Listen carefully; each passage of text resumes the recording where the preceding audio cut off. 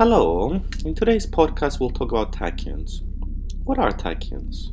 Simply put, tachyons are hypothesized particles that always move faster than the speed of light.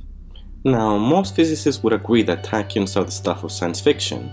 Nothing can move faster than the universal speed limit, the speed of light. However, this has never stopped an inquisitive mind from thinking about things that are improbable, and who knows, we may even find some uses for it.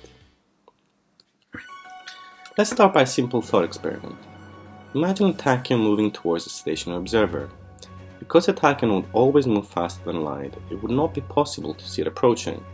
The observer sees nothing until the tachyon starts to pass the observer. After the tachyon has passed nearby, the observer would be able to see it depart, but it would also be able to see it arrive in the opposite direction as light approaches him from the direction of motion.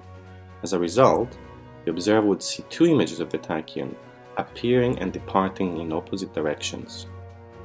Let's extend the thought experiment to two observers in inertial frames of reference. Special relativity tells us that the observers may disagree on the timing of events and even their order. However, a fundamental principle of physics must be observed: causality. Cause must take place before effect. If tachyons are allowed to exist and transmit information, it would be possible to construct an experiment whereby an observer receives a reply to his signal before he had even sent the original one to another observer. This thought experiment is called tachyonic antitelephone and can lead to weird paradoxes, similar to the "will kill your own grandfather" paradox. Now let's examine some of the properties of tachyons. In a Lorentz invariant theory, tachyons would obey relativistic physics. Specifically, the total energy would be given by Einstein's formula. If the speed of a tachyon v is larger than c, the denominator is negative and gives an imaginary number. For energy to be a real number, it means that the tachyon must also have an imaginary mass.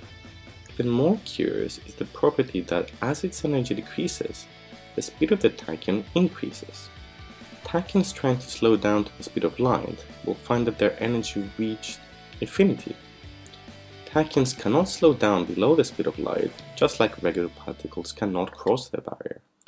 Even though tachyons probably don't exist, tachyonic fields with imaginary mass, play an important role in physics. Perhaps the most prominent example is the Higgs field, where the field, not the particle, has imaginary mass. Tachyonic fields also arise in many versions of string theory. However, this will be discussed in another podcast. I'll leave you with this. If you ever happen to see a tachyon move away from you, remember to turn around and see it again.